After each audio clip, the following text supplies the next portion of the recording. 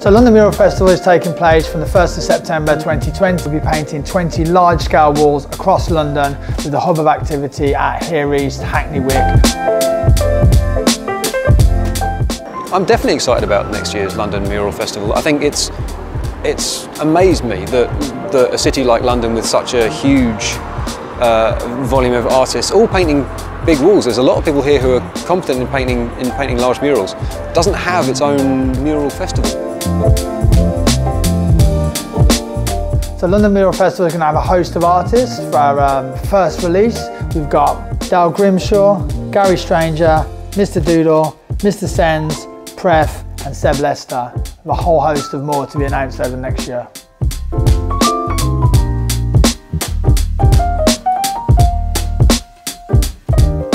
Every mural project is a challenge, but walls are huge, a lot of effort is involved, and there's that feeling that you've kind of got to fight the wall eventually to make it work.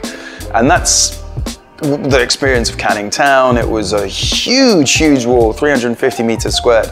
And the feeling that you get from painting every wall is that it's sort of from the ground up. It relates to that effort that goes into painting any wall or any real long-term creative pursuit. London Mural Festival is no different. This feeling that it comes from the grassroots is because that's where we've come from. It's a lot of effort by a lot of people to make London Mural Festival happen.